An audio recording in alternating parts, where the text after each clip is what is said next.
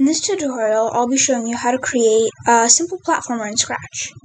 First, going to name our project, Platformer Tutorial. Then we're going to say goodbye to the Scratch Cat and create a new player. So I'm just going to name this player. And for us, it's just going to be a simple square. So Shift to make a perfect square while dragging, hold Shift. And I'm going to make it a nice bright red square with a bit of an eye in the middle. Again, Shift to make a perfect circle. And another circle inside of that for the little eyeball.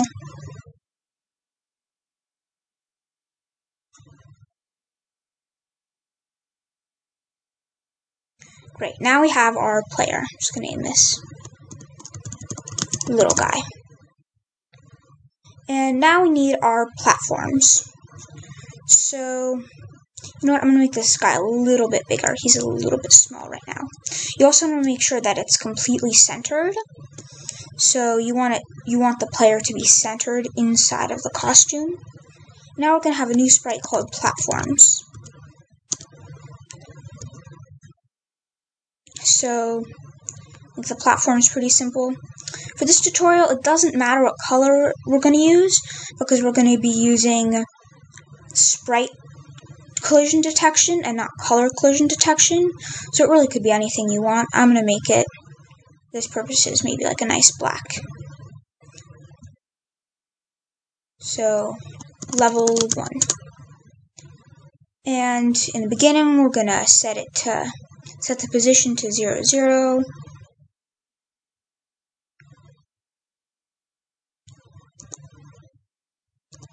And now we have a nice ground. Now, first things first, what we want to do is we want to have gravity for the player. So, delete my variable and create a new variable called gravity. And make it for this sprite only. And set gravity to -1 in the beginning. -1 is downwards, so we're constantly going to go downwards. Then, create a new variable called y-speed. Again, for this sprite only. Now, y-speed is going to be the speed that we're moving down or up. And in the beginning, y-speed is going to be 0. But over time, we're going to continually move downwards. So, forever, change y-speed by gravity. Now, if you run this, not change y-speed by y-speed. Change y-speed by gravity. Now, if you run this, you're going to see it's going to go down towards -infinity. But we can also make it so that you can actually see the gravity. So change y by y-speed. And now we're just going to be continually falling downwards. So as you can see, it kind of looks like gravity. But we also need to add collision. So create a new custom block called Y collision. And run without screen refresh. So plop the scripts that you just had in the forever loop over here. And then put the custom block in here. So same thing as before, just now in custom block. And another thing you might want to do is you might want to have the player start at 0, 0. Now, if you notice some things are different, that's because I'm using Scratch add-ons, which is a Scratch browser extension. If you want, that's how you can get dark mode and a bunch of other fancy things that are nice. But just so you know, that's how I got this dark mode. So for the Y collision, one method you could use is to first check, am I in the ground? And right now the player is in the ground. Then, if the player is in the ground, move up 1 pixel at a time until we are not in the ground anymore. So let's say we fall, voomp, we're in the ground. 1, 2, 3, 4, 5, all the way until we reach the top. So what we can say is repeat until not touching platforms. Change y by 1. Okay? And since when you hit the ground, you stop falling, set y speed to 0. Now, oh, one more thing. Add an if block around this, because we only want to set y speed to 0 if we touch the platform. So if touching platform, do this, so repeat until we're not touching the ground, and then set y speed to 0. So now we should have it. And then, to add jumping, we can say, before we check collision, is we say if up arrow key pressed, then set y speed to 10.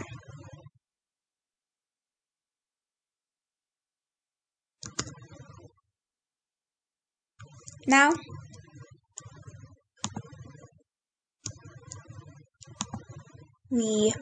one last thing. Actually put this before the change in y speed. That's the thing that'll make it work. Now, testing it, we can jump. And one thing you'll see is that you can, kind of like Flappy Bird, and you can jump in midair. You can double jump, you can triple jump, but hold on now, we'll fix that later. Then, what we need to do is now add X collision. So X collision, run without screen refresh, similar thing to what we had before. Okay? And let's also modify the platform to make it test. So that's our wall that we're going to be testing for.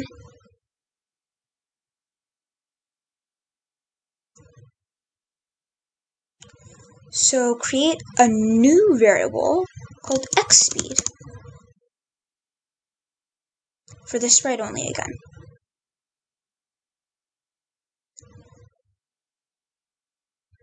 And also create a new variable called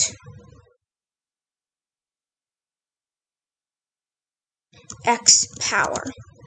This is going to be how fast we move, or X acceleration is how fast we move. So, beginning, set X power to 1, let's say. Set X speed to 0. And we also need one final last variable, which is X friction, which is the friction. And I think it's good to set X friction to 0.8. So if you want, you can see these are all my initialized values right here, just so you can double check them, make sure they're not off or going crazy. So now for the X collision, we're going to do something similar. We're going to check, oh, am I in the wall? And then if we are in the wall, we're going to move 1 pixel at a time out of it. So first, if right key pressed,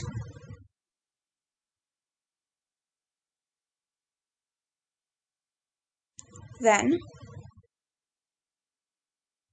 change X speed by x power.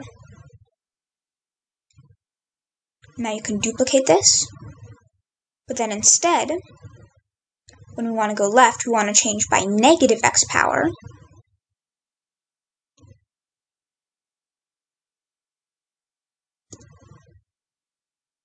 So negative x power. Then, at the end, change x by x speed. Now, if you try to run this, there are definitely going to be a couple things that are wrong here. So first thing you'll notice, need to run x collision also.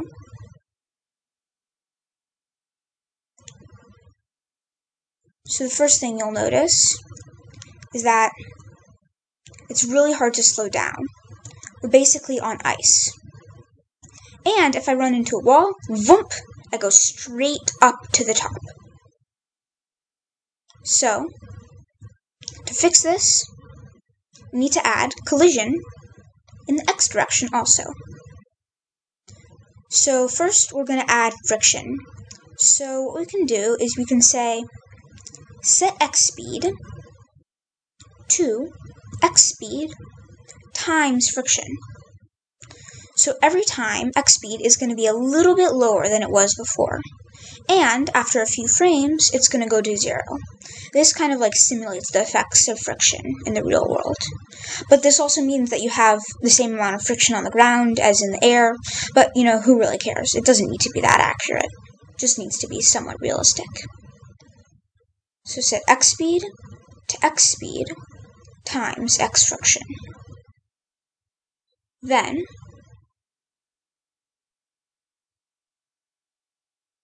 if touching platforms,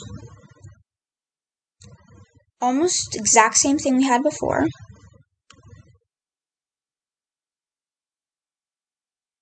repeat until not touching platforms. And I'm just going to duplicate this, change this to x speed, and change y instead for x.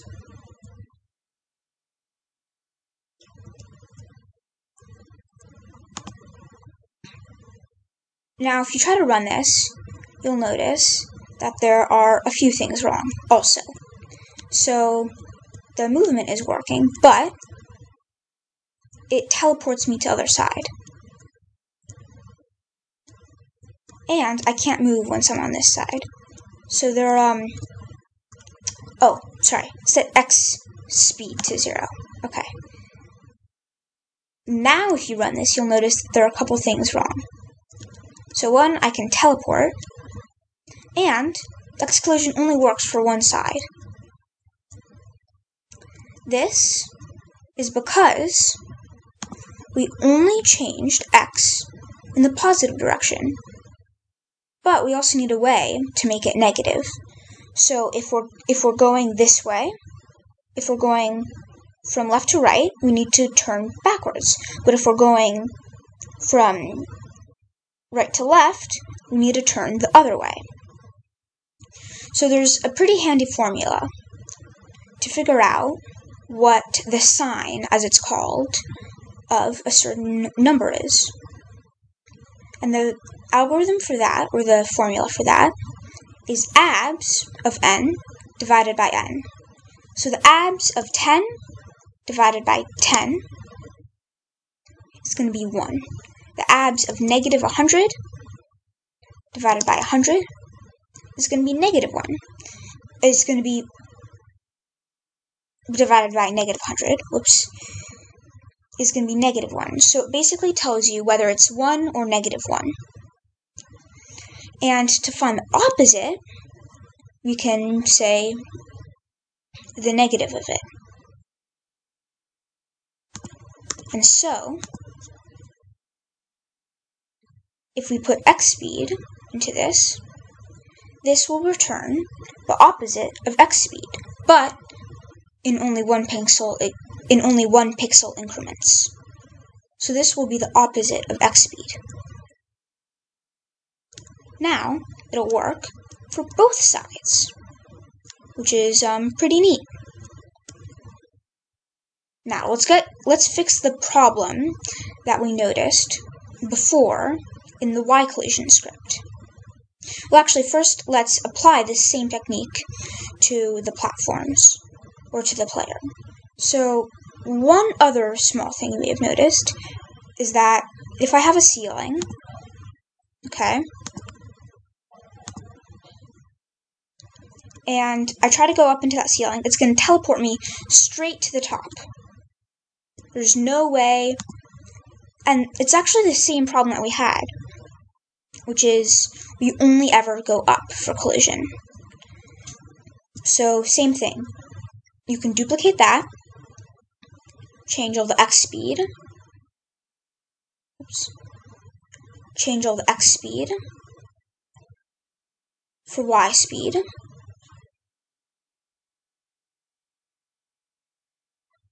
and change all the X speed for Y speed.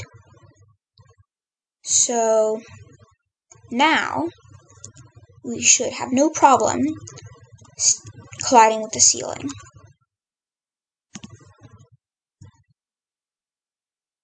Now, another thing we need to address is that right now our game is like Flappy Bird. You can infinity jump, you can fly, and you can basically do anything. But we need to fix this. So, create a new variable called airtime. This is going to be the amount of frames that we've been in the air for. So in the beginning, set airtime to 0. Actually, no, set airtime to 100. But if we ever touch the platforms, set airtime to 0. Because if we touch the platforms, basically, we've hit the ground, and now we should not be in the air anymore. But otherwise, change airtime by 1. So we can say if up arrow pressed and the amount of frames that we've been in the air is like less than 5. So if up arrow pressed and the amount of frames that we've been in the air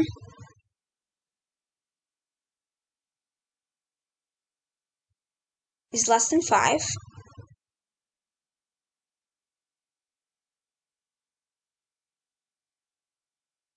then, and only then, do we jump.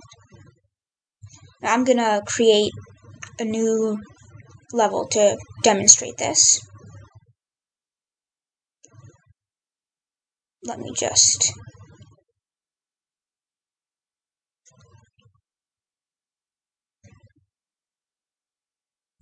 Okay. So, start over here,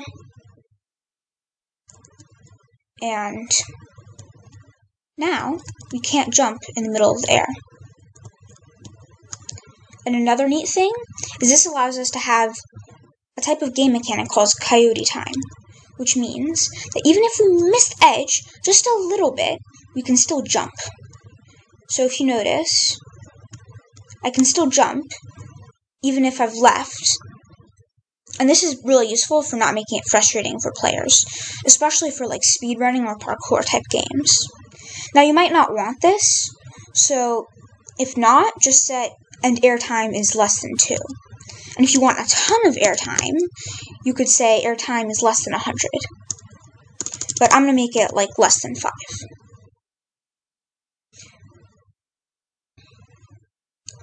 And there's another bug that we may have encountered. So if I jump, oh, and let me just move this down.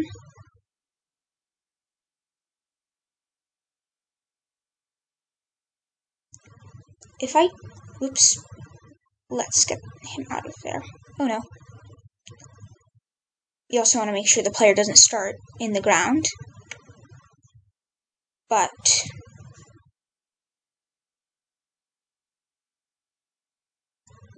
you know what? I'm just going to change this to to -3. Okay. So, if we jump, you'll notice we're able to stick onto the ceiling. This is because we never checked whether it was the floor that we hit or it was the ceiling that we hit. Now, if you don't want to disable this, this can be an interesting game mechanic, but for us, that's not what we want. So, we can say only set airtime to 0 if, and only if, the Y speed is more than or less than? Is less than 0, so let's change that to less than. So only if Y speed is less than 0.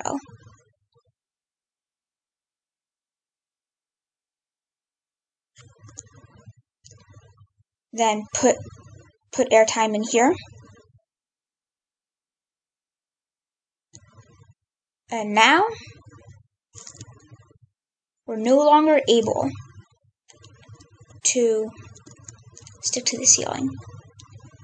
Now, this is just the basic platforming script. And keep in mind, this doesn't work for a slope, so if I try to have a slope, it won't work. But I might cover some of this in later tutorials, like level changing and death. But for that, that's all this tutorial is. So, thanks for watching, and hopefully you learned how to create platform mechanics. Okay.